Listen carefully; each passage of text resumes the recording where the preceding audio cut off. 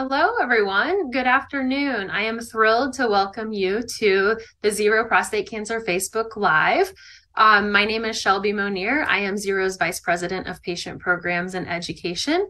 And today I am thrilled to talk about advances in diagnostics. And here with me today is Dr. Alain Chaglassian from Blue Earth Diagnostics. Dr. Chaglassian is Medical Director with Blue Earth Diagnostics. We also sadly were having a patient, a prostate cancer survivor here with us today. He has had something come up, but we are really lucky that he has been willing to record a video with us that will be ready in just a few weeks in October. So we will share that with you as soon as he is able to do that with us.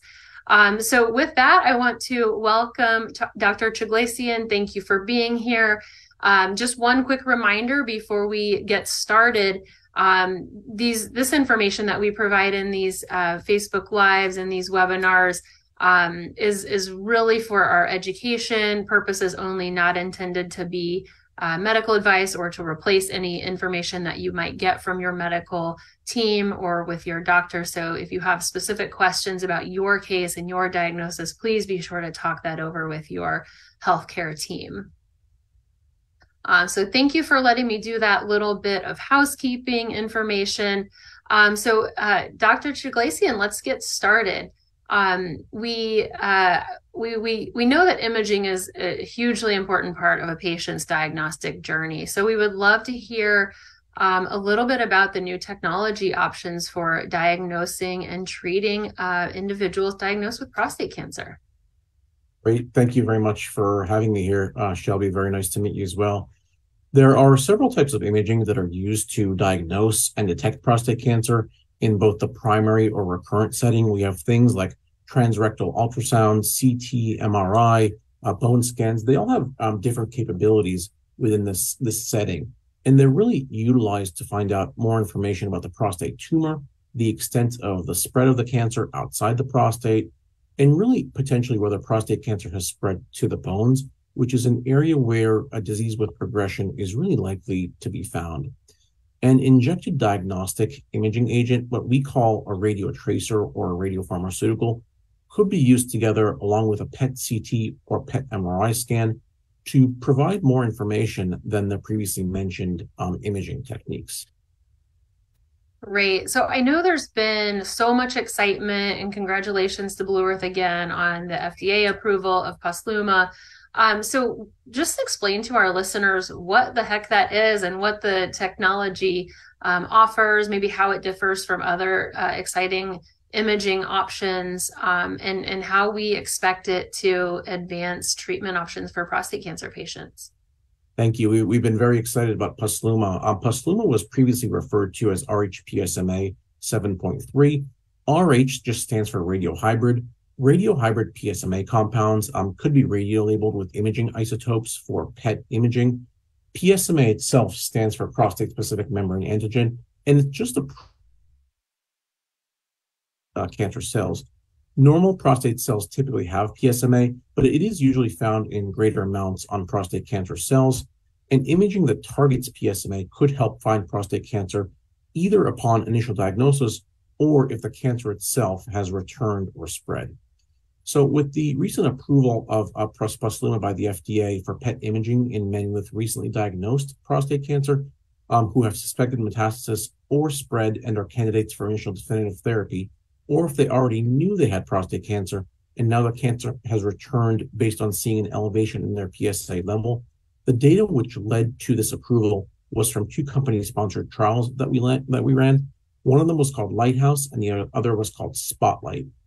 One trial was for patients who were newly diagnosed with prostate cancer. That was Lighthouse. And the second was for patients who with recurrent prostate cancer, and that was called Spotlight. Now, in the Lighthouse study, the results did show the sensitivity, or your true positive rate, to be in the range of 23 to 30%, which is generally consistent with data we've seen in some other PSMA trials. The specificity, or your true negative rate, ranged from 93 to 97% in the trial. And in the Spotlight study, the detection rate, or the percentage of patients who had a positive scan within the total overall patient population, was 83%. and at low PSA levels less than 0.5, where you really want to spot disease most early on in the recurrence setting, the detection rate was 64%. Yeah, that's really exciting. I do have to comment on the names of the trials, like how creative, right? We really have to be able to see the prostate cancer cells so that we can attack the prostate cancer cells. So that Very just a little important. Yeah, segue into absolutely. the names of the trials. That's fun. As a patient advocacy organization, a patient facing organization, we care a lot about the patient voice. And really always want to make sure that that's included. So as part of that, we do hear a lot of questions about possible risks associated with any new treatment. And we know that those are around for any treatment or any diagnostic agent. Would you mind diving into any possible risks associated? Sure, and I'll run through the indication as well, Posluma. So Posluma injection is indicated for PET of PSMA positive lesions in men with prostate cancer with suspected metastasis who are candidates for initial definitive therapy, so in the primary setting, and with suspected recurrence based on elevated serum PSA levels or in the recurrence setting. And to review the important safety information, image interpretation errors can occur with Posluma PET. A negative image does not rule out the presence of prostate cancer, and a positive image does not confirm its presence. The performance of Posluma in both the primary and recurrent prostate cancer setting is affected by serum PSA levels, and the uptake of the scan is not specific for prostate cancer. It could be in both malignant and benign lesions and normal tissues. The interpretation of the scan could depend on the reader of the image, particularly in the prostate bed area, so consider multidisciplinary consultation and histopathology confirmation. The use of Posluma does contribute to a patient's overall long-term cumulative radiation exposure, and adverse reactions were reported in greater than or equal to 0.4% of patients in clinical studies, and these included common things like diarrhea, blood pressure increase, and injection site pain. And for patients on androgen deprivation therapy, the uptake of Posluma could be affected, but their effect on the performance of Posluma has not been established.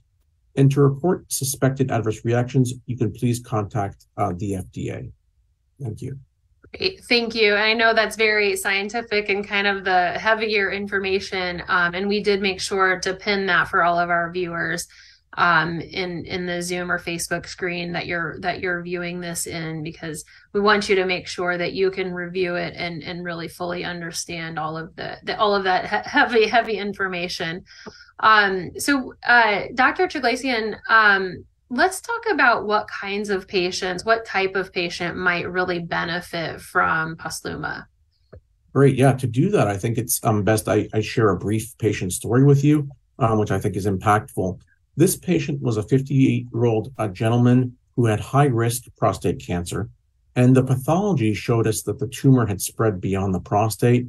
The patient had surgery to remove his prostate, but his PSA level never went to zero. And that means that he still had active disease somewhere in his body. We don't know where. He subsequently had a Posluma scan that showed disease in his pelvic lymph nodes and lymph nodes outside the pelvic area. And this could really allow a treating clinician the ability to provide a patient with appropriate therapy moving forward. Right, because if we see it, we can treat it. We can take action on it, of course, and it gives us more information. More information gives us the ability to potentially move forward and take action that we otherwise wouldn't have had that information for previously. Really changes the treatment landscape and plan for patients. Absolutely. Really great. And again, we'll have an additional patient story that we will share as soon as it's recorded. So grateful for that story. Thank you. And all of our patients who are willing to share their experiences.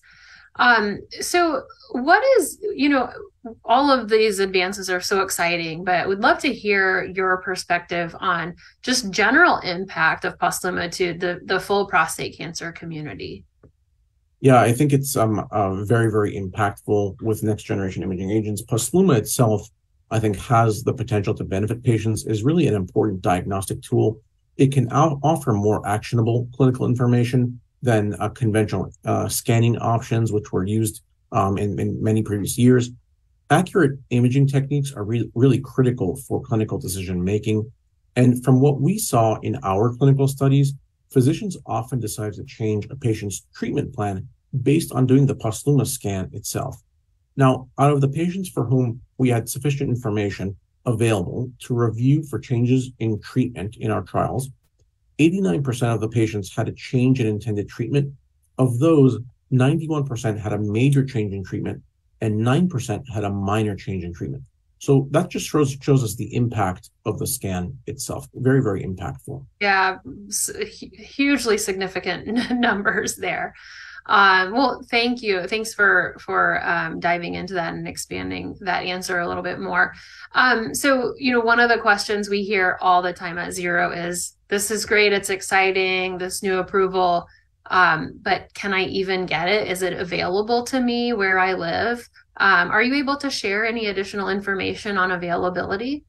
Yep, Posluma is widely available across the country. We have 36 cyclotrons that produce the radio tracer across the country as well. So I would really suggest that patients check with their referring doctors or hospitals, nuclear medicine departments to see the area in which they'd like to get the radio tracer and where and when they could get it. But there is widespread availability across the country at the moment with many cyclotrons that are able to produce Posluma. Great. Yeah, very exciting. We hear a lot also at Zero when we're speaking with the patient community, a big concern about just, is this going to be covered by my insurance? I know it's a challenging question to answer with the different insurance plans, and some are employee sponsored and Medicare and Medicaid. But do you have any insight there on whether or not patients will be able to access this through insurance? Yeah, my suggestion would be right now would be for a patient to check with their hospital or referring doctor to check coverage at the moment. Of course, our hope would be for widespread coverage at the moment and in the near future. But my best suggestion at the moment would be for a patient to check with their provider regarding coverage of Posluma at the present time. Yeah, perfect. We did actually get a question, and I apologize, I should have said this earlier. And if anyone listening does have a question, please go ahead and type that into the chat. We are seeing those on the back end, and we'll try to get to as many as we have time for. But we did get one question, if you don't mind staying on for a bit. And this patient or individual, I should say, is wondering if you could share a bit more information about what PSA readings, maybe the minimum or the best range, a patient should have to make the scan the most useful. Yeah, we don't have a minimum PSA level at which a patient can be scanned. In the recurrent setting, the PSA level needs to be elevated. And in that scenario, one of the data points that I mentioned said that a PSA of less than 0.5, the detection rate in our trial showed a 64% detection rate. From PSA levels of 0.5 to 1, the detection rate was 76%. So higher PSA levels in general mean higher detection rates, but we don't have a minimum PSA rating for the scan to be useful. You can find positive lesions at very low PSA levels, less than 0.2, and in higher PSA levels as well at the same time. Okay, great. I want to just, is there anything else as we just wait for any final questions to come in that you would like to share? I think we're very excited about Posluma in the prostate cancer community, and we're happy to take questions at any time. You can please contact Blue Earth Diagnostics, and we have a robust medical team, or a very engaged reimbursement team, and a commercial team as well. So we're very happy to engage with the patient community to answer questions moving forward. Yeah, thank you, Dr. Chaglassian. I'll just echo that if there are some questions that come in, and Zero is also happy to share as detailed medical information as we can get, which isn't very detailed, but always able to provide lots of information and facts that you can use to talk with your doctor about your specific diagnosis. We know there is no kind of blanket answers for our patient community. Well, I don't see any other questions that are coming in, but again, Dr. Chaglassian, I just want to thank you very much for your time. And again, congratulations to Blue Earth Diagnostics on this exciting advancement. Thank you very much. Thank you for having me here. Thank you.